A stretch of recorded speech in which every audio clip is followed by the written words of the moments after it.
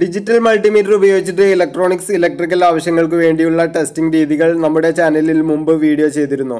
അതിനുശേഷം പലരും ആവശ്യപ്പെട്ടത് പ്രകാരം ഈ വീഡിയോയിൽ കാണിക്കുന്നത് അനലോഗ് മൾട്ടിമീറ്റർ ഉപയോഗിച്ചിട്ടുള്ള ടെസ്റ്റിങ്ങുകളാണ്. ഞാൻ ഹമീദ് ഓർബിറ്റ്. നമ്മുടെ പുതിയ വീഡിയോയിലേക്ക് എല്ലാവർക്കും സ്വാഗതം. ഇതുപോലെ ഉപകാരപ്രദമായ വീഡിയോകൾ നിങ്ങൾക്ക് സ്ഥിരമായിട്ട് ലഭിക്കുന്നതിന് ഈ ചാനൽ സബ്സ്ക്രൈബ് ചെയ്ത് ബെൽ ഓണാക്കി വെക്കുക. അതുപോലെ തന്നെ നുറുങ്ങുവിദ്യകൾക്കും റിപ്പയറിംഗ് ടിപ്സിനും മാത്രമായിട്ട് നമ്മൾ പുതിയൊരു ചാനൽ കൂടി തുടങ്ങിയിട്ടുണ്ട്. താല്പര്യമുള്ളവർ ഡിസ്ക്രിപ്ഷനിലുള്ള ലിങ്ക് വഴി പോയി വീഡിയോ കണ്ടൊന്ന് സപ്പോർട്ട് ചെയ്യുക. മാർക്കറ്റിൽ കുറഞ്ഞ വിലക്ക് വാങ്ങാൻ കിട്ടുന്ന സാധാരണ അനലോഗ് മൾട്ടിമീറ്ററുകളിൽ തന്നെ ഈ കാണുന്നത് പോലെ AC volt, DC volt, DC milli ampere, continuity, resistance ഇവയെല്ലാം ടെസ്റ്റ് ചെയ്യാവുന്നതാണ്. അതായത് നമുക്ക് പൊതുവായിട്ട് ആവശ്യം വരുന്ന മിക്കവാറും എല്ലാ ടെസ്റ്റിങ്ങുകൾക്കും ഈ ഒരു മീറ്റർ തന്നെ ധാരാളം മതി.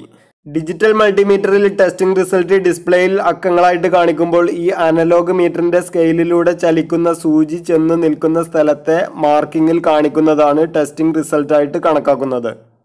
ഇനി നമുക്കിതെങ്ങനെയാണ് ഉപയോഗിക്കുന്നതെന്ന് നോക്കാം. ഇതിന് റെഡ്, ബ്ലാക്ക് എന്നിങ്ങനെ രണ്ട് പ്രോബുകളാണ് ഉള്ളത്. റെഡ് പോസിറ്റീവിനെയും ബ്ലാക്ക് നെഗറ്റീവിനെയും സൂചിപ്പിക്കുന്നു. നമ്മുടെ സ്ഥിരമായിട്ടുള്ള ഉപയോഗത്തിൽ ഈ പ്രോബൊക്കെ കേടായി പോയി കഴിഞ്ഞാൽ ഇത് മാത്രമായിട്ട് നമുക്ക് വാങ്ങാൻ കിട്ടും. അത് വാങ്ങിയിട്ട് മാറ്റിയിട്ടാൽ മതി.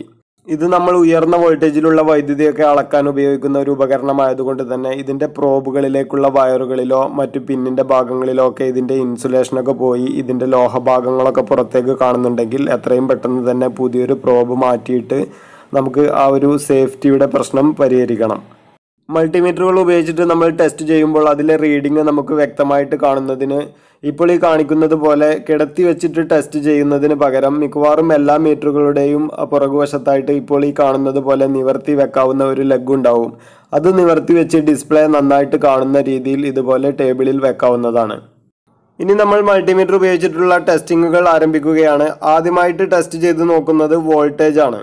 വോൾട്ടേജ് എന്ന് പറയുമ്പോൾ DCയും ACയും ഉണ്ട്. അതിൽ AC ആണ് നമ്മൾ ആദ്യം നോക്കുന്നത്. AC 1000 വോൾട്ട് വരെ നമുക്ക് ഈ ഒരു മീറ്റർ ഉപയോഗിച്ചിട്ട് അളക്കാവുന്നതാണ്. അതിനുവേണ്ടി ആദ്യം ചെയ്യേണ്ടത് ഈ സെലക്ടർ സ്വിച്ച് തിരിച്ച് ഇതിൻ്റെ വെള്ള മാർക്കിംഗ് കാണുന്ന ഭാഗം AC വോൾട്ടിൻ്റെ ഭാഗത്തേക്ക് ആക്കണം. ഇവിടെ നമ്മൾ അളക്കാൻ പോകുന്നത് നമ്മുടെ വീടുകളിലേക്കെല്ലാം വരുന്ന സാധാരണ വൈദ്യുതി ലൈനിലെ വോൾട്ടേജ് ആണ്. ഇത് 230 വോൾട്ടാണ് നോർമലായിട്ട് ഉണ്ടാവുക. അപ്പോൾ നമ്മൾ ലൈനിലെ സപ്ലൈ വോൾട്ടേജ് ടെസ്റ്റ് ചെയ്യാനായി AC 250ലേക്കാണ് സ്വിച്ച് തിരിച്ചു വെക്കേണ്ടത്. ഇപ്പോൾ ഞാനിവിടെ ടെസ്റ്റ് ചെയ്യാനുള്ള സപ്ലൈ റെഡിയാക്കിയിട്ടുണ്ട്. ഈ മൾട്ടിമീറ്ററിൽ വോൾട്ടേജ് അറിയാനുള്ള സ്കെയിൽ ഇതിൻ്റെ നടുവിലായിട്ട് 10, 50, 250 എന്നിങ്ങനെ കാണാവുന്നതാണ്. സെലക്ടർ സ്വിച്ച് നമ്മൾ ഏത് വോൾട്ടേജിലാണോ വെച്ചിരിക്കുന്നത് അതേ വോൾട്ടേജിനുള്ള സ്കെയിലിൽ നിന്നും നമ്മൾ ടെസ്റ്റ് ചെയ്യുന്ന വോൾട്ടേജ് നമുക്ക് കാണാവുന്നതാണ്. മൾട്ടിമീറ്റർ ഉപയോഗിച്ചുകൊണ്ട് പ്രവർത്തിച്ചുകൊണ്ടിരിക്കുന്ന ഉപകരണങ്ങളും വോൾട്ടേജും എല്ലാം ടെസ്റ്റ് ചെയ്യുമ്പോൾ കൈ ഒരിക്കലും ഈ പ്രോബിലുള്ള ഈ സ്റ്റോപ്പറിന് അപ്പുറത്തേക്ക് പോകരുത്. ഷോക്ക് അടിക്കാതിരിക്കാൻ അത് പ്രത്യേകം ശ്രദ്ധിക്കണം. ഇപ്പോൾ ഞാനിവിടെ പ്രോബുകൾ പ്ലഗിലേക്ക് കണക്ട് ചെയ്യുമ്പോൾ ലൈനിൽ ഇപ്പോഴുള്ള വോൾട്ടേജ് ഇവിടെ കാണാവുന്നതാണ്. ഇപ്പോൾ ലൈനിൽ വോൾട്ടേജ് കുറവൊന്നുമില്ല, 230 വോൾട്ട് തന്നെ കിട്ടുന്നുണ്ട്. AC വോൾട്ടേജിന് പോസിറ്റീവും നെഗറ്റീവും ഒന്നും ഇല്ലാത്തതിനാൽ ടെസ്റ്റ് ചെയ്യുമ്പോൾ പോളാരിറ്റി നോക്കേണ്ടതില്ല. ഇനി നമ്മൾ ടെസ്റ്റ് ചെയ്യാൻ പോകുന്നത് DC വോൾട്ടേജ് ആണ്. ഇതിൽ നമുക്ക് 0.25 വോൾട്ട് മുതൽ 1000 വോൾട്ട് വരെയുള്ള DC അളക്കാവുന്നതാണ്. ഇപ്പോൾ ഞാൻ ഇതിൻ്റെ സെലക്ടർ സ്വിച്ച് DC 50 വോൾട്ടിലാക്കിയിട്ടുണ്ട്.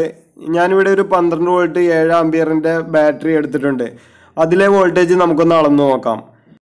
ഇത് ഫുൾ ചാർജുള്ള ഒരു ബാറ്ററിയാണ്. ഇത് ടെസ്റ്റ് ചെയ്യുമ്പോൾ ഇതിലെ വോൾട്ടേജ് നിങ്ങൾക്ക് മീറ്ററിൽ കാണാവുന്നതാണ്. 13 വോൾട്ട് മീറ്ററിൽ കാണിക്കുന്നുണ്ട്. ഇവിടെ നമ്മൾ സെലക്ട് ചെയ്ത് വെച്ചിരിക്കുന്നത് 50 വോൾട്ടാണ്. അതുകൊണ്ട് തന്നെ 50 വോൾട്ടിൻ്റെ സ്കെയിലിൽ നിന്നാണ് നമ്മൾ വോൾട്ടേജ് മനസ്സിലാക്കിയെടുക്കേണ്ടത്. DC വോൾട്ടേജ് അളക്കുമ്പോൾ മീറ്ററിൻ്റെ പ്രോബ് പോസിറ്റീവും നെഗറ്റീവും കൃത്യമായിട്ട് തന്നെ കണക്ട് ചെയ്യണം. അത് മാറിക്കൊടുത്തു കഴിഞ്ഞാൽ ഇപ്പോൾ ഈ കാണിക്കുന്നത് പോലെ സൂചി പിന്നിലേക്കായിരിക്കും ചലിക്കുക. തന്നെയുമല്ല മീറ്റർ കേടാകാനുള്ള സാധ്യതയും കൂടുതലാണ്. അതുകൊണ്ട് പോളാരിറ്റി കൃത്യമായിട്ട് തന്നെ കണക്ട് ചെയ്ത് ടെസ്റ്റ് ചെയ്ത് പഠിക്കുക. ഇനി നമുക്കൊരു 9 വോൾട്ടിൻ്റെ ബാറ്ററി ടെസ്റ്റ് ചെയ്ത് നോക്കാം. ഇതിനും പോസിറ്റീവ് നെഗറ്റീവ് നോക്കി തന്നെയാണ് കൊടുക്കേണ്ടത്. ഇത് നമ്മൾ DC 10 വോൾട്ടിൻ്റെ സ്കെയിലിലാണ് ഇടുന്നത്. 9 വോൾട്ടാണ് ബാറ്ററി. അപ്പോൾ 10 വോൾട്ടിൻ്റെ സ്കെയിലിൽ അത് കാണിക്കും. അപ്പോൾ നമ്മൾ 10 വോൾട്ട് ആക്കി കൊടുക്കുക. എന്നിട്ട് ഇതിൽ പോസിറ്റീവ് നെഗറ്റീവ് നോക്കി ഇതുപോലെ കണക്ട് ചെയ്ത് കഴിഞ്ഞാൽ ഇതിലുള്ള വോൾട്ടേജ് നമുക്ക് മീറ്ററിൽ കാണാവുന്നതാണ്. ഇപ്പോൾ നിങ്ങൾക്ക് ഇവിടെ കാണാം 9 വോൾട്ട് മീറ്ററിൽ കാണിക്കുന്നുണ്ട്. അപ്പോൾ ബാറ്ററി ചാർജ് ഉണ്ട്, ചാർജ് കുറവൊന്നുമില്ല. ഇനി 4 വോൾട്ടിൻ്റെ ഒരു ബാറ്ററി നമുക്ക് ടെസ്റ്റ് ചെയ്ത് നോക്കാം. ഇപ്പോൾ ഈ ബാറ്ററിയിലുള്ള വോൾട്ടേജ് നിങ്ങൾക്ക് ഇവിടെ കാണാവുന്നതാണ്. അത് കൃത്യമായിട്ട് 4 വോൾട്ട് തന്നെ കിട്ടുന്നുണ്ട്. ഇനി നമ്മൾ ടെസ്റ്റ് ചെയ്യുന്നത് DC മില്ലി ആംപിയർ ആണ്.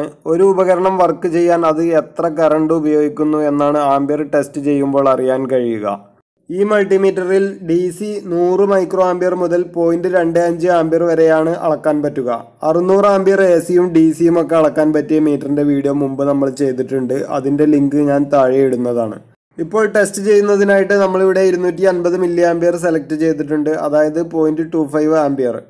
ഇനി ഒരു 8mm LED 4 വോൾട്ട് ബാറ്ററിയിൽ കണക്ട് ചെയ്യുമ്പോൾ അത് എത്ര കറണ്ട് ഉപയോഗിക്കുന്നു എന്നാണ് നമ്മൾ നോക്കുന്നത്.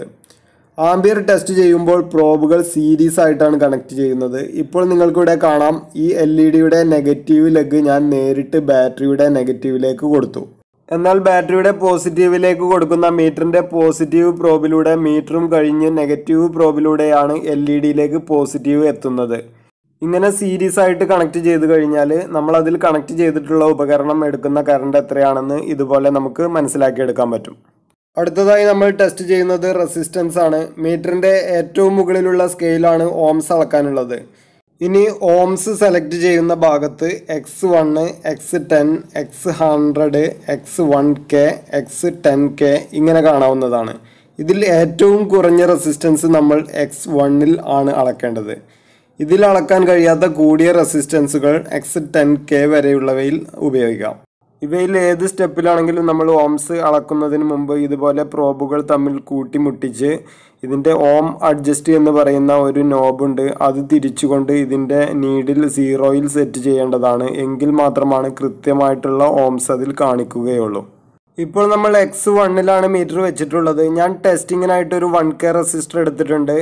അതിൻ്റെ 2 ലെഗുകളിലും ഓരോ പ്രോബുകൾ മുട്ടിക്കുമ്പോൾ ഇപ്പോൾ ഈ കാണുന്നത് പോലെ മീറ്ററിൽ 1K എന്ന് കാണിക്കുന്ന ഓംസിൻ്റെ ഭാഗത്ത് 1K എന്ന് കാണിക്കുന്ന അത്രയും ഭാഗം മാത്രം ചെറുതായിട്ട് ആ ഒരു നീഡിൽ അനങ്ങുന്നത് നിങ്ങൾക്ക് കാണാം. ഇനി ഇതിൻ്റെ വാല്യൂ കുറച്ചുകൂടി വ്യക്തമായിട്ട് മീറ്ററിൽ കാണുന്നതിന് നമ്മൾ ഈ റോട്ടറി സ്വിച്ച് X10-ലേക്ക് തിരിച്ചു വെക്കുന്നു. ഇപ്പോൾ ടെസ്റ്റ് ചെയ്യുമ്പോൾ മീറ്ററിൽ 100 എന്നാണ് വാല്യൂ കാണുന്നത്. അപ്പോൾ നമ്മുടെ മീറ്ററിൻ്റെ റോട്ടറി കിടക്കുന്നത് X10 എന്ന പൊസിഷനിലാണ്. അതായത് ഈ 100ഉം 10ഉം തമ്മിൽ നമുക്ക് മൾട്ടിപ്പിൾ ചെയ്യണം. ഇത് തമ്മിൽ ഗുണിച്ചു കഴിഞ്ഞാൽ ഈ 1K റെസിസ്റ്ററിൻ്റെ യഥാർത്ഥ വാല്യൂ ആയ 1000 ഓംസ് തന്നെയായിരിക്കും നമുക്ക് കിട്ടുന്നത്. അതുപോലെ തന്നെ സ്വിച്ച് നമ്മൾ X100ലേക്ക് തിരിച്ചു വെച്ച് ടെസ്റ്റ് ചെയ്യുകയാണെങ്കിൽ അപ്പോൾ നമുക്ക് 10 ആയിരിക്കും വാല്യൂ കിട്ടുന്നത്. അപ്പോൾ 10ഉം 100ഉം തമ്മിൽ ഗുണിച്ചു കഴിഞ്ഞാലും നമുക്ക് 1K റെസിസ്റ്ററിൻ്റെ 1000 ഓംസ് തന്നെയായിരിക്കും കിട്ടുക. അതായത് മീറ്ററിൽ കാണിക്കുന്ന വാല്യൂ എത്രയാണോ അതും നമ്മൾ ഇട്ടുവെച്ചിരിക്കുന്ന പൊസിഷനിലുള്ള നമ്പർ ഏതാണോ അതും തമ്മിൽ ഗുണിച്ചു കഴിഞ്ഞാൽ ഈ ഒരു റെസിസ്റ്ററിൻ്റെ യഥാർത്ഥ വാല്യൂ നമുക്ക് കിട്ടും. ഇനി ഞാൻ കുറച്ചുകൂടി വ്യക്തതയ്ക്ക് വേണ്ടി ഒരു 47K റെസിസ്റ്റർ ടെസ്റ്റ് ചെയ്ത് കാണിക്കാം. ഇപ്പോൾ നമ്മൾ ഇട്ടുവെച്ചിരിക്കുന്നത് 1Kയിലാണ്, X1K. അപ്പോൾ അതിൽ കാണിക്കുന്ന വാല്യൂ എന്ന് പറയുന്നത് 47 ആണ്. അപ്പോൾ ഈ 47ഉം 1000ഉം തമ്മിൽ ഗുണിച്ചു കഴിഞ്ഞാൽ നമുക്ക് 47000, അതായത് 47Kയുടെ റെസിസ്റ്റർ, അങ്ങനെ അതിൻ്റെ വാല്യൂ തീരുമാനിക്കാൻ പറ്റും. ഇനി നമ്മൾ ടെസ്റ്റ് ചെയ്യുന്നത് ബസർ ഉപയോഗിച്ചിട്ടുള്ള കണ്ടിന്യൂറ്റി ചെക്കിംഗ് ആണ്. അതിന് ബസറിൻ്റെ പൊസിഷനിലേക്ക് സ്വിച്ചിനെ സെലക്ട് ചെയ്ത് വെക്കുക. എന്നിട്ട് പ്രോബുകൾ ഇതുപോലെ ടച്ച് ചെയ്യുമ്പോൾ തന്നെ ബസർ ശബ്ദമുണ്ടാക്കുന്നത് നിങ്ങൾക്ക് കേൾക്കാവുന്നതാണ്.